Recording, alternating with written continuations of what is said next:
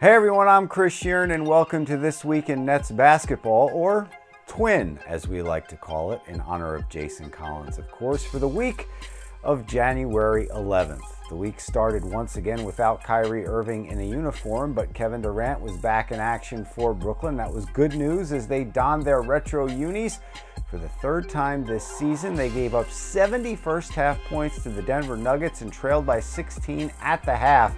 But Durant and Joe Harris helped the Nets erase that deficit in the third.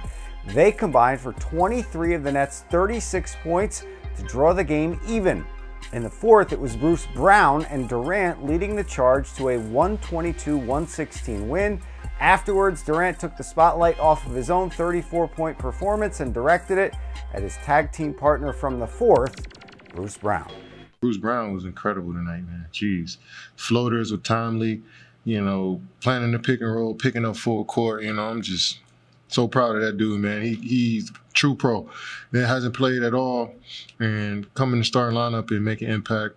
Guys like Torian Carriers. The whole bench came in and gave us some great minutes, man. We're gonna need that going forward. On Wednesday, the Nets made a blockbuster trade ahead of their first meeting with the New York Knicks this season, parting ways with Karis LeVert, Jarrett Allen, Taurean Prince, Rodion Kurucs, and 8 picks for the services of James Harden. Brooklyn only had 9 players dressed at Madison Square Garden and were still without Kyrie Irving, but they built a 16-point lead thanks to outscoring the Knicks 35-20 in the second quarter and never looked back.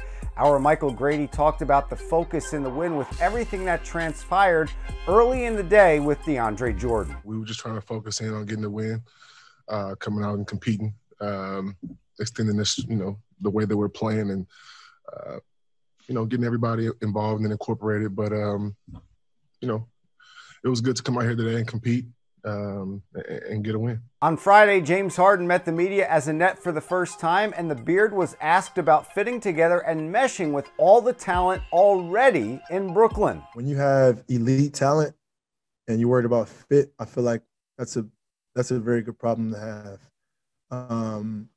So we'll figure that throughout the course of the year. And I think for all of us, from top to bottom, I think the ultimate goal is to win games. Well, the first time Harden had a chance to win a game as a member of the Nets was Saturday night against the Magic in Barclays Center, and he didn't disappoint. He went back in time with his former tag team partner, that would be Kevin Durant, of course, and they put on a show. Harden registered a triple-double, though, scoring 32 points, dished out 14 assists, and ripped 12 boards. And after the 122-115 win, the Nets' third in a row, by the way, our Michael Grady got Harden on the floor and asked him how it felt to get this one under his belt. It felt really good. The guys got after it. I mean, individually, I got to stop turning the basketball over, but that comes with chemistry, that comes with practice, that comes with watching film. So, first game, I'm glad to get a win. And we just got to keep going. You've only been here a little over 48 hours. What was it like building chemistry on the fly? I mean, when you're playing with really, really good players, it's pretty easy. For me, you just got to learn reads, learn where guys like the ball, just learn our personnel, individually. So once I get that, the turnovers are cut down, and I'll be more efficient. We look forward to next week when the Nets host the Bucks before hitting the road for 2 in Cleveland with the Cavaliers and Jarrett Allen and Taurean Prince sporting those Cav uniforms before heading home to wrap up a 4-game work week at home against the defending Eastern Conference champion Heat.